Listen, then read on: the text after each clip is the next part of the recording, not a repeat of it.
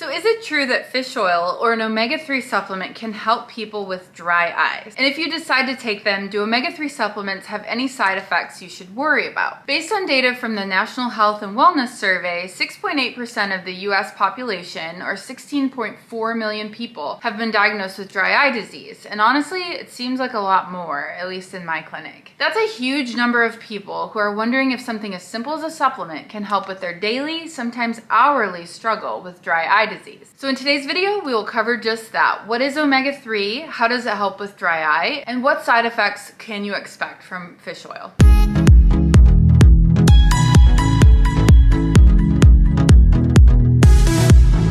Welcome back to iSchool with me, Dr. D, where I teach you about products and treatments related to dry eye syndrome and eye beauty so you can have healthy, beautiful, comfortable eyes. Give a little love tap on the subscribe button to stay up to date with all the latest eye tips and tricks I have for you. So symptoms of dry eye can be bothersome and may include a stinging, itchy, or burning sensation in your eye. You can have sensitivity to light, blurred vision, mucus in or around your eye, and even excessive tearing of your eyes, which everybody confuses as not being dry eye, but it is. Dry eye disease tends to be chronic and it usually cannot be cured completely, but there are treatments now that can ease the symptoms, including over-the-counter artificial tear drops, prescription medications, and interventional in-office procedures that your eye care provider can do for you. All right, so we said dry eye is chronic, and it happens when your eyes don't produce enough tears, or the tears that they produce are of poor quality. A lack of good quality tears can cause your eyes to feel dry, irritated, itchy, and even watery. Yes, even watery. That is dry eye. And the reasons for dry eye there's so many. There's aging, environmental conditions, medications, hormonal changes, skin diseases, rosacea. There's all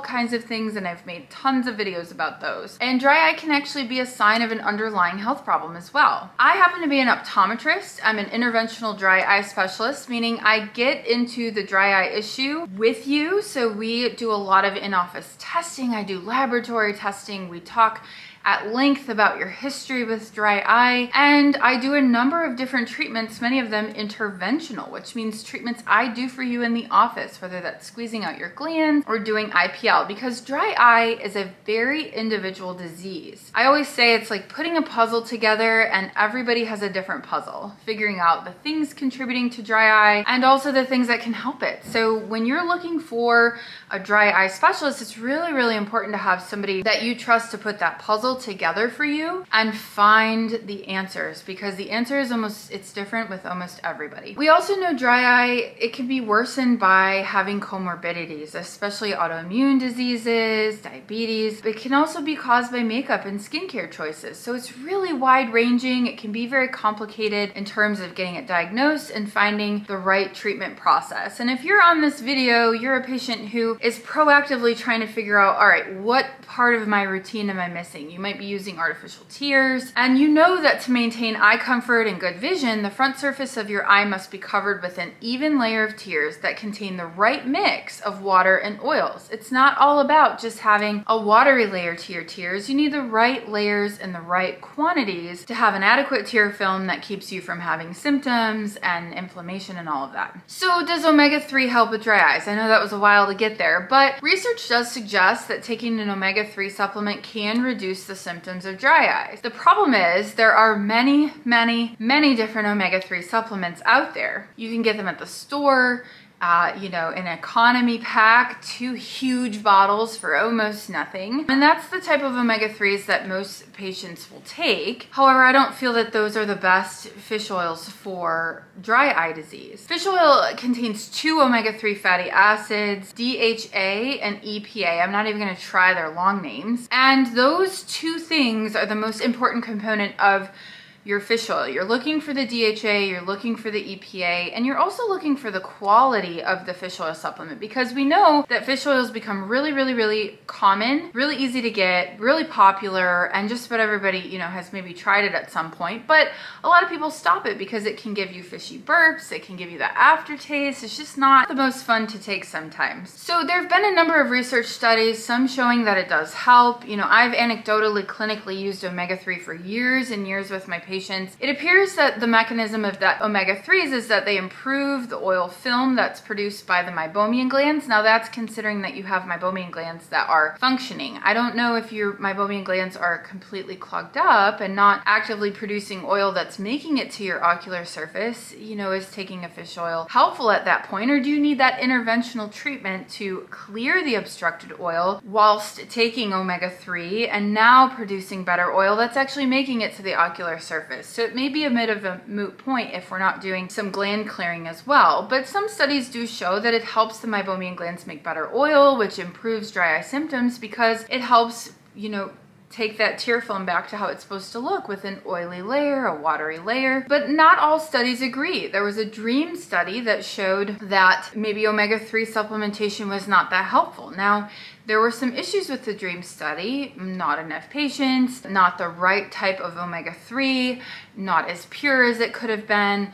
And so not all doctors necessarily agreed with each other, and I think you can probably find different opinion statements on the DREAM study. But we do know that the typical Western diet tends to have a much higher amount of omega-6s compared to omega-3s. And some postulate that that imbalance in omega-3 to omega-6 ratio can be a contributing factor in the inflammatory response that plays a key role in chronic dry eye, because really chronic dry eye is chronic low-grade inflammation of the eyes. So it is a common sense approach to try and increase our intake of omega-3 while trying to reduce the intake of omega-6. And that, in theory, would restore the proper balance for optimal health. The omega-3 fatty acids EPA and DHA have the most potent health benefits, and they're the most important in controlling the inflammation related to dry eyes. So if you're here to find out what you need in your fish oil pills, we want a high EPA to DHA ratio to be most beneficial for dry eye. There was a study by Brigham and Young's Women's Hospital that found that participants involved in their trial who consumed the most omega fatty acids had a 17% lower risk of suffering from dry eyes compared to those that had consumed little to none. Also, a diet rich in DHA can help to preserve vision and relieve dry eye, but we know that it's very difficult to get the right amount of omega-3 consumed through foods because of the volume of food needed to achieve the optimal concentration in our body. So omega-3 supplements can be beneficial in providing that necessary amount to relieve symptoms and slow the progression of eye conditions like dry eye. Omega-3s are healthy fats. They're primarily found in certain fish, nuts, and seeds. They're known to have significant anti-inflammatory effects in the body. Omega-6 fatty acids are found in eggs, fried foods, processed foods, and most vegetable oils. The reality is we need both omega-3 and omega-6 fatty acids for good health, and that said, an excess of omega-6 fatty acids in our diet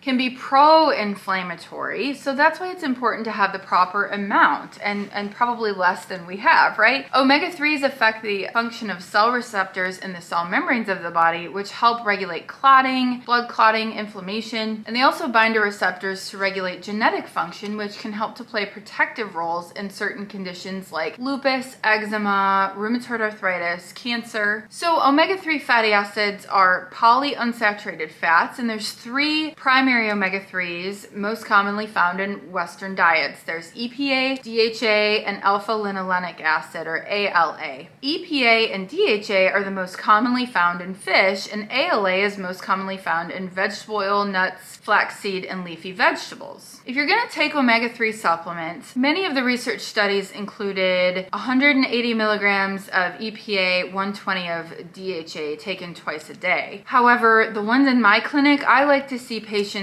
reach at least 1,000 milligrams combined of EPA and DHA in a day. And that's part of the issue with some of the studies that have been done, whether it was AREDS, the age-related eye disease study looking at macular degeneration. Again, the quality of omega in that study was not quite what we're using in our dry eye clinic. Same with the DREAM study. There were some questions about the type of omega that was used. There are a few side effects at the low dosage level, but high doses of the supplement have been associated with some harmful side effects. So there can be increased bleeding risk. I would be incredibly cautious. In fact, don't take omega-3s if you have a bleeding disorder or if you're on other blood thinners. That's, for me, something I always check with my patients if they're on a different blood thinner.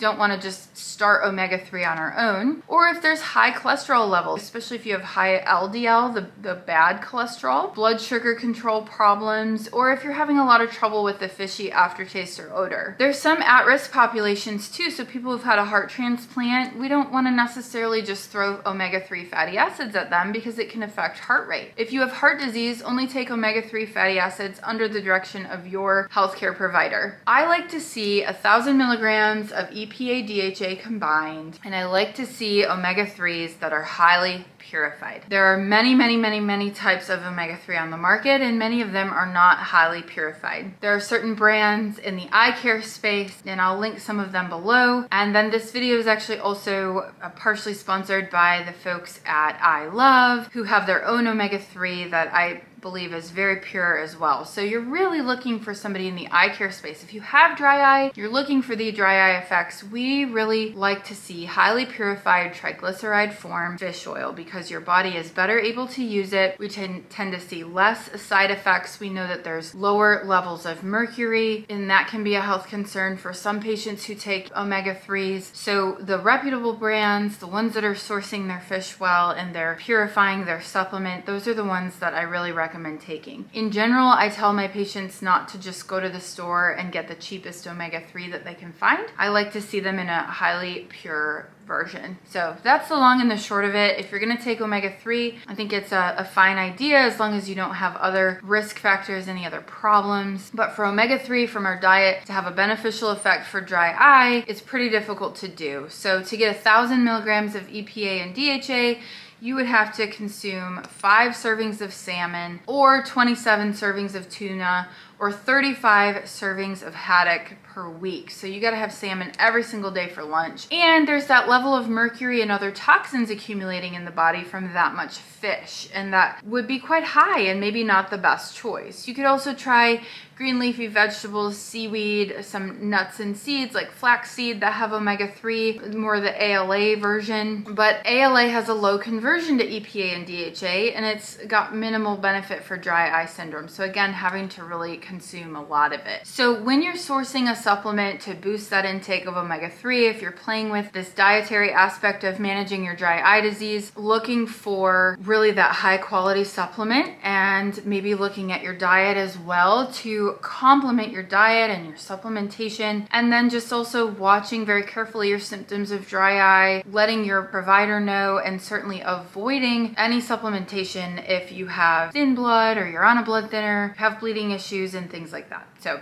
omega-3 in the triglyceride form is the preferred choice for dry eye. Not all omega-3 fish oil supplements are created equal. Manufacturing a high quality omega-3 starts with fish caught from the ocean, starting out in its triglyceride form, extracting the oil from the fish, having that unpurified native oil that still contains the toxins. Then the toxins need to be removed with heat and alcohol. That results in the alcohol or the ethyl ester based synthetic form, which is not absorbed that well in the body. And so many of the commercially available omega-3 products are sold in the unpurified ethyl ester form.